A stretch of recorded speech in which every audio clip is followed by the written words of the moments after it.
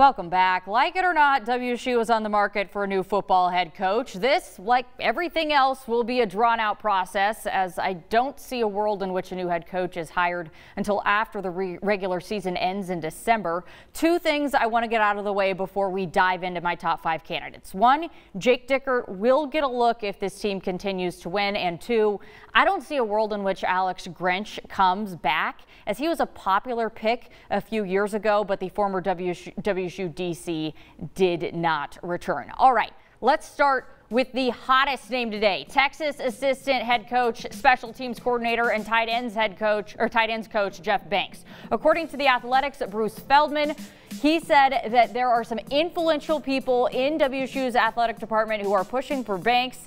He's a WSU alum and an assistant, and was a former assistant within the program. He's also highly regarded as a recruiter and also used to be on Alabama's staff. If you're a team in the Pac-12 who has an opening, you'd be a fool to not at least pursue Oregon offensive coordinator Joe Moorhead. You'll see pictures of Moorhead in this when he was at Mississippi State, because he was the head coach there for 2 years. Who replaced him? You guessed it, Mike Leach. A few weeks ago, Moorhead wasn't present at Oregon's loss at Stanford due to needing emergency medical surgery. And his absence was absolutely felt as the Ducks fell to the Cardinal. Moorhead did have some disciplinary issues on his team at Mississippi State. That included a fight that broke out at practice that injured his starting quarterback so severely that he couldn't start in Mississippi State's bowl game. 10 players also missed 8 games due to academic fraud involving a tutor. And now we will head into the Mountain West contingent.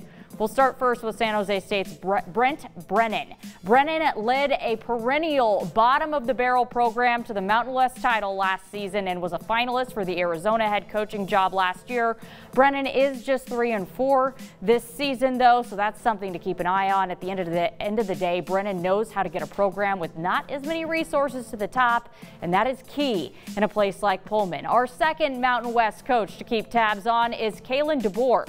DeBoer is the head coach at Fresno State and had a big upset this year at UCLA. DeBoer, like Moorhead, is known for his brilliant offensive mind, and DeBoer, like Brennan, is a pro at overcoming circumstances. He began his career in the NAIA ranks and has been an offensive coordinator at Southern Illinois, Eastern Michigan, and Indiana. Hardly college football juggernauts. And finally, we'll turn to another school in the Mountain West, Nevada. Jay Norvell has had an excellent last 2 seasons for the Wolfpack and beat Boise State this season in Boise. He's 5-1 so far this year, with his lone loss being to Kansas State. Norvell is 58, so he may be looking for a place to settle down and make one last coaching stop. He's a vet in the coaching ranks, as he's coached at places like Oklahoma, Texas, UCLA, Wisconsin, and Arizona State. I put Jay last for a reason, because I personally know him. I used to cover him at Nevada for his first year with the Wolfpack. It was a tough season. They didn't win a lot of games.